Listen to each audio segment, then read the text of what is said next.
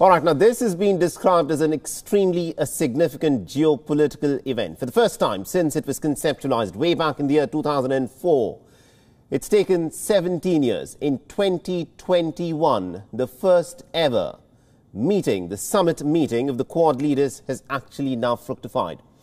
The Quad has 4 members: the United States, Australia, Japan and India. In the face of the growing economic competition from China, US President Joe Biden's administration is now trying to put greater emphasis on the Indo-Pacific region.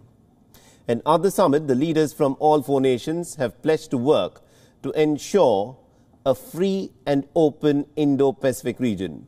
Now, according to the joint statement released by the White House after the virtual summit, an in-person meeting has also been decided upon between the 4 nations, which will be held by the end of 2021.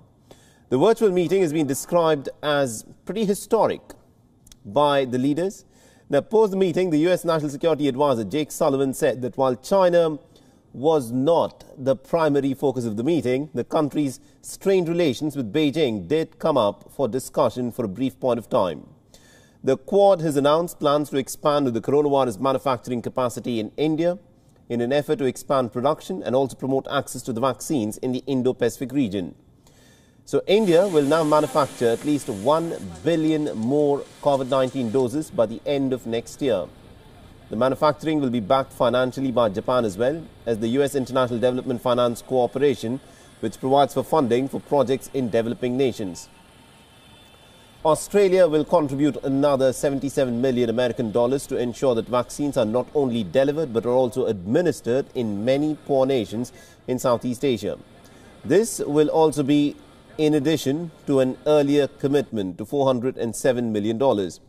Japan, in turn, will be providing nearly about $41 million for the distribution of vaccines, which requires careful climate control. The 4 leaders did discuss the challenge posed by China, and they made clear that none of them have any illusions about China. But today was not fundamentally about China. Much of the focus was on pressing global crises, including the climate crisis and COVID-19. And with respect to COVID-19, these 4 leaders made a massive joint commitment today. With Indian manufacturing, U.S. technology, Japanese and American financing, and Australian logistics capability, the Quad committed to delivering up to 1 billion doses to ASEAN, the Indo-Pacific, and beyond by the end of 2022. And also interestingly, at the summit, India's Prime Minister Narendra Modi spoke about a free and an open Indo-Pacific region. He also reiterated India's commitment to democratic values. Listen in to him and also to India's Foreign Secretary Harshvardhan Shringla. We are united by our democratic values and our commitment to a free, open and inclusive Indo-Pacific. Our agenda today, covering areas like vaccines, climate change and emerging technologies, make the Quad a force for global good.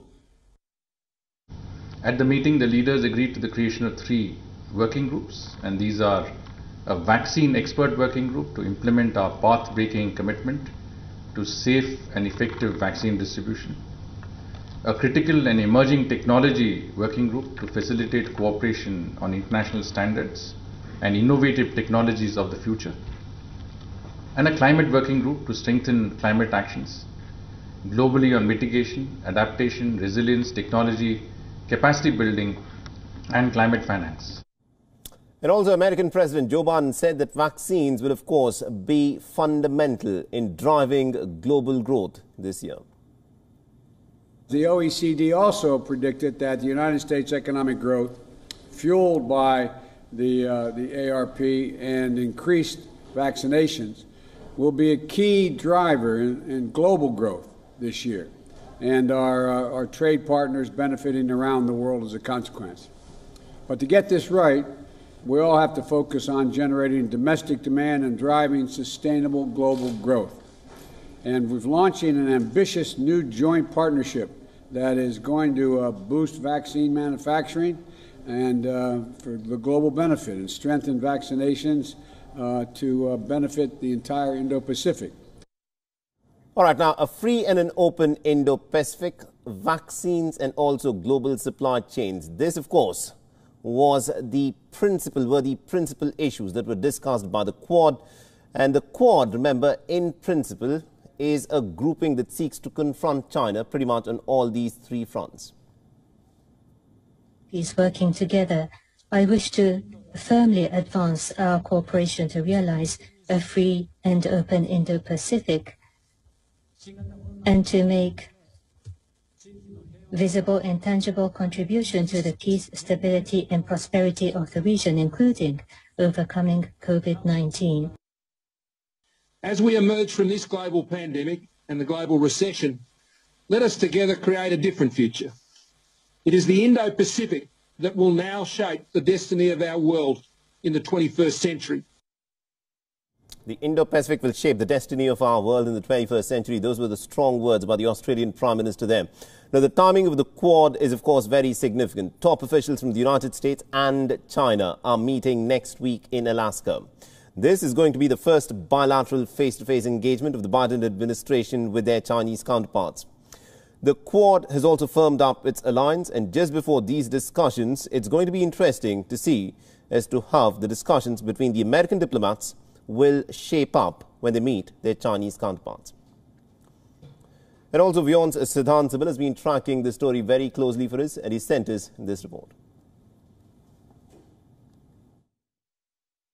The first Quad leadership meeting is over and China has woken up to a new geopolitical reality. We know that the Quad member countries are now talking about the first in-person meeting that is expected to take place later this year, perhaps on the sidelines of the G7 summit in United Kingdom or maybe in Washington, because Washington is also keen to host the first meeting of the Quad leaders. But largely, there were two major outcomes. First, in terms of practical cooperation when it comes to COVID vaccines, the Quad vaccine initiative with India's their major manufacturing center will be producing 1 billion vaccines for the Indo-Pacific region.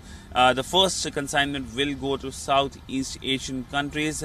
And the other big talking point or the outcome was on the free and open Indo-Pacific. That clearly means that China needs to follow the international rules-based order, or else it will face a backlash. But largely, we know that China has been name-calling Quad, and that, of course, is not going to help China, because Chinese actions eventually led for the consolidation of this grouping, a grouping that was formed after the 2004 tsunami, when the grouping came together to provide humanitarian support to countries in the region.